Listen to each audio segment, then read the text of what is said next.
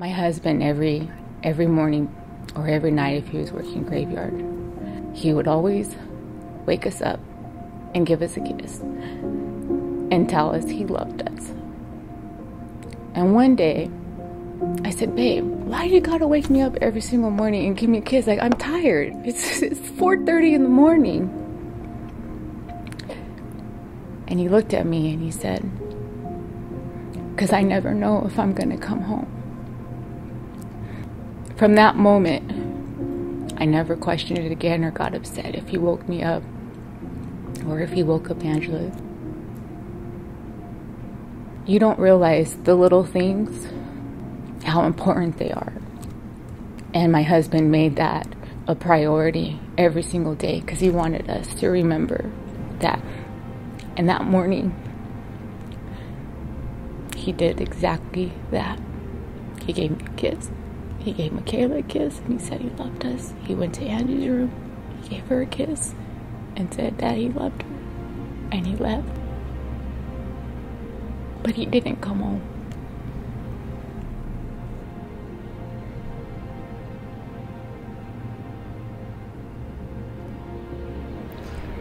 Today we're in our state's capital in Sacramento, paying tribute and honoring our fallen officers throughout the state of California from 2018 through 2021. It's the best thing that I can do to show my respect for the family, our industry, and to our department to be up here. It means everything to me right now. It's a terrible tragedy for the department, but the fact that we can be here to honor not only their sacrifice, but that of so many others is truly an honor and a privilege to be here. Even though this is a sad event, I can't be sad in it. I appreciate it, and I appreciate the honor of him and the man that he was. But I remember him, the life that he led.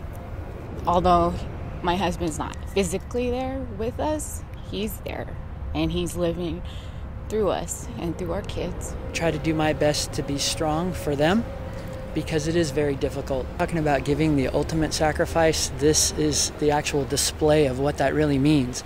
And I don't think it's impactful to most people until you actually see how it affects the families that are left behind. It allows all of us to renew our commitment and also lets the public know what their true sacrifice really is. He was a deputy, but he was also a man of God. He saw people with compassion. He was just the love of my life. To just be included in this crowd, to honor the memories of victims and to see the support that surrounds statewide with law enforcement, it's hard to put into words. I feel like you're in the presence of individuals who are just in a different realm because of what they've experienced. It brings it back home of how much it is and how much of an honor it is just to stand next to them, to be here, to have a part of what they're going through, and to look forward to always being able to honor their memories.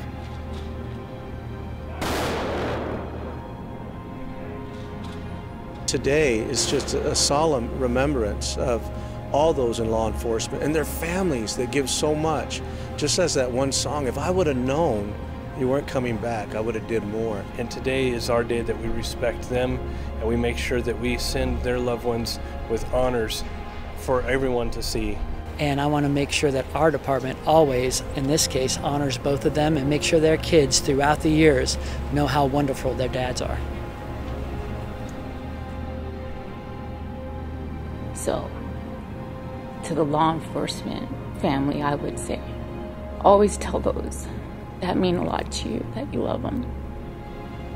Because like my husband said, you never know if you're going to make it.